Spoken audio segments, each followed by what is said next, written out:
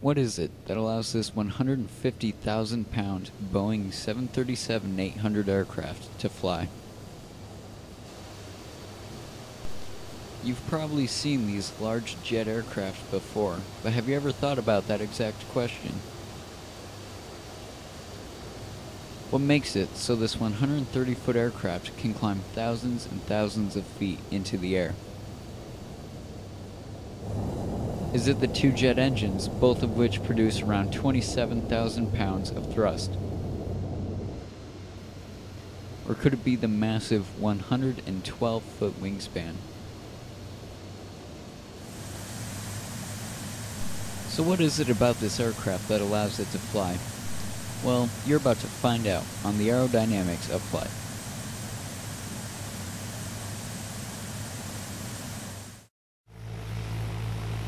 To find our answer, we'll climb into the smaller Cessna 172 SP Skyhawk. It may not be a 150,000 pound jet, but the same principles apply. Most people probably understand that on an airplane, the wings are what allows it to fly, while the propeller or jet engines drive it forward. This is a good base of knowledge for your average Joe, however, a pilot should know there's much more to it than just that. In total, there are 4 forces that act on an airplane while in flight. These 4 forces are lift, thrust, weight, and drag. We'll start with lift and work our way from there. Now, the wing itself doesn't generate lift, it's more about the shape of the wing. The wing is shaped like an airfoil.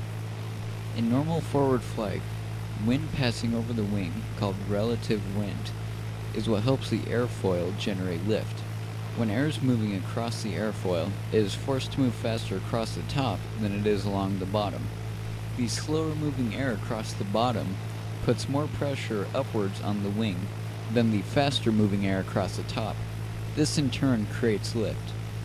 This is known as Bernoulli's principle. So while the wings are creating the force of lift, which is pulling the aircraft up, we also have the force of thrust pulling the aircraft forward. This is created by the propeller. So you can say that lift and thrust are 2 forces helping the airplane fly. Now let's look at the other side of that, the 2 forces that counteract these 2. Those forces would be weight and drag. First we'll look at weight. The material used to build this aircraft, along with the pilot and baggage weight, known as payload, and the fuel weight, all make up gross weight. Gross weight, along with gravity, all act as weight pulling down on the aircraft. In order for an airplane to fly, the lift generated by the wings must be equal to or greater than the weight of the aircraft. If your aircraft is over gross weight, and your wings cannot produce enough lift to get you off the ground, the results can be disastrous. Under Flight Simulator 10, in the Free Flight menu, the Fuel and Payload button can take you to the settings to adjust the gross weight of your aircraft. Your payload, which is your pilots and your baggage, plus your fuel, plus your empty weight will equal your gross weight. You can see that this 737-800 is just under the max gross weight. Opposite of thrust is drag. Drag is created simply by the aircraft's existence. An object's natural desire to resist moving through a fluid such as air or water is called drag. The effect of drag can best be demonstrated by putting a camera on the tail of the aircraft. Now you notice that the camera shakes pretty violently. This is because of the air pushing against the camera. The camera naturally wants to flow with the air and fall away from the aircraft. But here at Gear Down FS, we're smart enough to know that if you don't strap that camera down tight, you'll never see it again. Oh.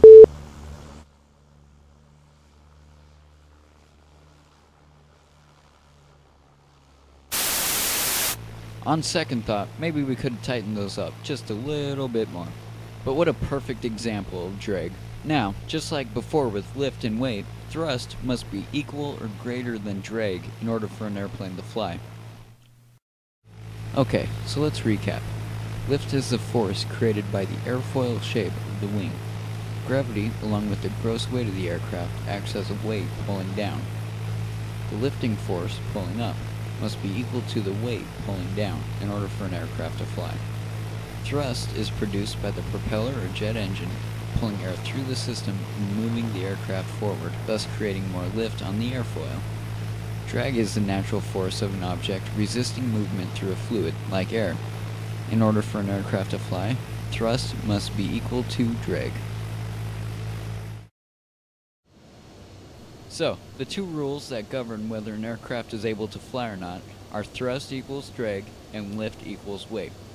So, do you think you're ready to explain how this large 737-800 manages to fly? Follow along with me as I explain the aerodynamic forces acting on the 737 as it takes off.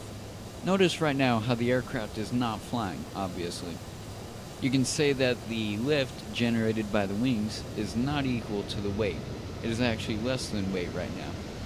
However, once the aircraft taxis onto the runway and begins applying thrust, the relative wind, which is the wind passing over the airfoil, increases, thus producing a stronger lift effect.